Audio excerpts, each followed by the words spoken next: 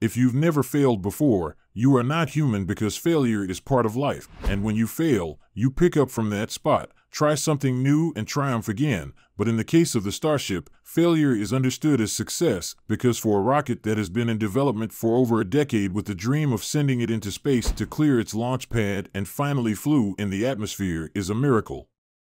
Before the Starship launch, Elon Musk gave a hint saying that failure is expected, but excitement is guaranteed. Elon's statement is just like a prophesy that came true. Even when the Starship was exploding, SpaceX workers and enthusiasts were seen laughing and cheering up during the blasting process. This doesn't mean that everyone was happy to see the Starship explode, but taking its first flight and clearing its launch pad calls for celebration. What is the real secret truth behind the Starship explosion on April 20th, and what does space scientists and astronauts say about Starship first flight? Let's find out in today's episode of Tech SpaceX. A fine, shiny stainless steel machine came to an ugly end on April 20th when SpaceX's sleek, silvery, 40-story tall Starship blasted itself in an orange and white fireball just 4 minutes after launch and 39 kilometers above the Gulf of Mexico off the coast of Texas. The single launch raised eyeballs all over the world and attracted a lot of dignitaries to congratulate SpaceX's new gift to the world. Even NASA's administrator Bill Nelson congratulated SpaceX, saying every great achievement throughout history has demanded some level of calculated risk, because with great risk comes great reward. Looking forward to all that SpaceX learns, to the next flight test, and beyond. Remember that NASA already awarded a $2.9 billion contract for the first human landing of the Artemis program, a mission known as Artemis II that is scheduled for 2025, but NASA revised the contract in November 2022 to allow a modification that will demand another $1.15 billion to SpaceX to continue the development of Starship and ordered services to ferry astronauts to the moon for Artemis IV. Hence, with the Starship first flight, Bill Nelson has developed a strong confidence that SpaceX has what it takes to successfully transport NASA's astronauts to the moon. To chime in, calling the explosion no big deal shouldn't be a surprise, because crashes and explosions are unavoidable scenes of the rocket design. As much as SpaceX uses the fly-and-fail approach, launching the Starship pretty helps identify problems before it will start carrying payload or crew, making the vehicle more reliable and much safer. A Twitter user with the handle @rightform made a discouraging comment saying, "This wasn't calculated risk. This was rushed. This was careless." According to the Twitter user, and that's a truth because SpaceX actually rushed the test, although they did some static fire test, but each test didn't last up to 5 seconds since Elon Musk always scare himself away from anything that will lead to explosion. Absurdly misplaced ignorant jubilation, tweeted at Clericasul in response to media outlets in the UK, echoing Nelson's positive spin.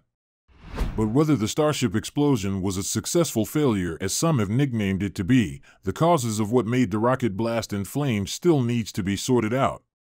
That question must be answered soon. If SpaceX hopes to launch another Starship in future, SpaceX boss Elon Musk had hinted that the next flight will be a success and Starship will demonstrate its first space flight round the Earth.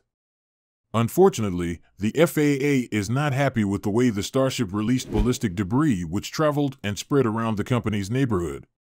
The FAA prioritized the safety of residents around the company's neighborhood, and that cannot be compromised. And that commanded the fierce move by the FAA to temporarily ground the entire fleet of the Starship. And from the FAA's intent, an anomaly occurred during the ascent and prior to stage separation, resulting in a loss of the vehicle, the statement read in part. A return to flight of the Starship and Super Heavy vehicle is based on the FAA determining that any system, process, or procedure related to the mishap does not affect public safety. The FAA's intent clearly shows that the FAA will require SpaceX to take a deep dive into the debris that spread out from the Starship during its brief flight. This much is clear: of the 33 engines that power the rocket's first stage, flight video reveals that at least 2 failed to fire during the static fire test, and the engines were ignited with the rocket anchored to the ground. 31 of the 33 worked as planned. The rest were damaged. That may be true, especially when you have pieces of concrete beneath the launch mount flying and hitting the Raptor engine that was damaged before the full launch. If had it mean the Starship's engines worked as planned, the first stage would have separated and fallen back to Earth during the first 3 minutes of the flight, leaving 9 engines on the second stage to carry the rest of the spacecraft to space. Instead, it was at that point that the rocket went into an uncontrolled tumble and struggle that lasted for a minute. At the end of the 1-minute struggle of the Starship, the rocket blew up. Surprisingly, the explosion itself was not an accident. SpaceX made a post shortly after the incident announcing that it is the Flight Termination System (FTS), a self-destruction mechanism to prevent danger to people or structures on the ground that destroyed both stages of the rocket. SpaceX didn't reveal that the FTS was triggered automatically by the out-of-control tumbling or whether it was manually activated from the ground. But at the end of the day, Starship didn't launch alone. It was remotely equipped with an FTS. Indeed, the FAA is investigating the last Starship launch, and it requires evaluation of the system and all rockets before it will allow them to fly again. The loss of the rocket itself was not the only harm that happened that day. The launch pad also suffered serious damage as bowling ball-sized chunks of concrete were broken loose and flew around from the force of the engines that did ignite. As the New York Times, Texas Public Radio, and others reported that buildings around the area shook, at least one window shattered, and a cloud of sandy debris rained down on the residents and their homes.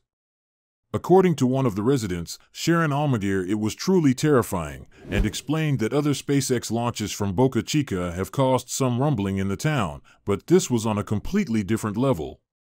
It is a classical SpaceX successful failure, said Garrett Reisman, an astronautical engineering professor at the University of Southern California who is a former NASA astronaut and is also a senior advisor to SpaceX.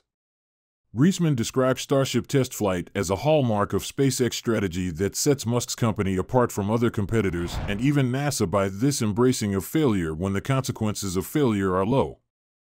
Even though that rocket costs a lot of money, what really costs a lot of money are people's salaries. He said SpaceX saves more money in the long run and takes less time to identify and correct engineering flaws by taking more risks in actionable testing during the development process, rather than keeping the large team working for years and years trying to get it perfect. Guess is referring to NASA here, because NASA, operated by taxpayers' money, will choose to develop its rocket and place it in a perfect condition before carrying out any form of test, and even when they finally decide to do the test, a glitch always occurs before the rocket will lift off, and that's a setback that always put NASA on its knees, and getting into orbit seems to be a hard nut to crack. SpaceX is not pretending to prove her solutions to all of the problems that arose on April 20th, and right now, to bounce on another Starship prototype, and repairs like the one the company is doing right now is slow and a painstaking affair. And considering these critical questions, why didn't the Starship booster separate as planned?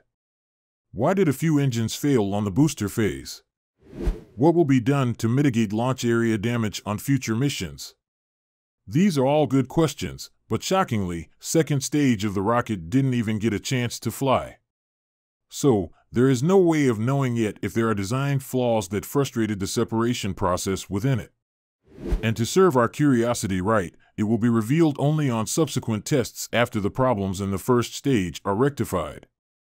For now, SpaceX is keeping its head down, trying to solve its problems, make its repairs, and satisfy the FAA, which holds ultimate authority on future Starship flights. Still, all we've got to hope for is that Starship has a bright future. Do you think that next Starship flight will also end in explosion? While Elon gets everything is ready, take a look into how it will be living inside SpaceX Starship for first trip. Just click on the video on the screen.